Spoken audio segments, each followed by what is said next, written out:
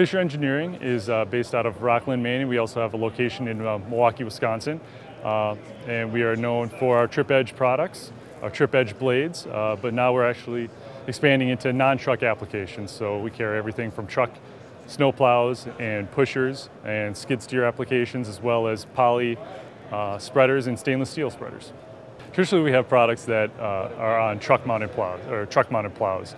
Now we're doing some line extensions for those truck-mounted applications as well as non-truck applications. So we have a full line of pusher plows that go from 8 feet to 16 feet for skid steers, backhoes, and loaders. We've also come out with a brand new skid steer application as well.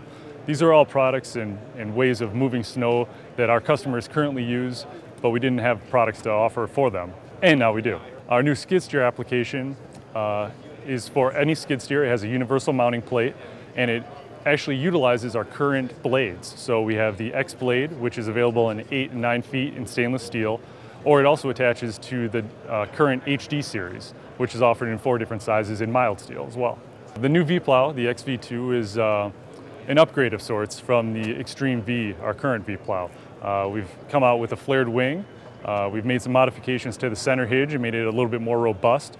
Going back a little bit to the Easy V, where we had the piano hinge, people called it, where there's actually a 3-point connection versus the 2 on the Xtreme V. We've also upgraded the center pin. It's now 1 1/4 inches thick as opposed to the 1 inch on the Xtreme V. And we've maintained some of the benefits that the Xtreme V had.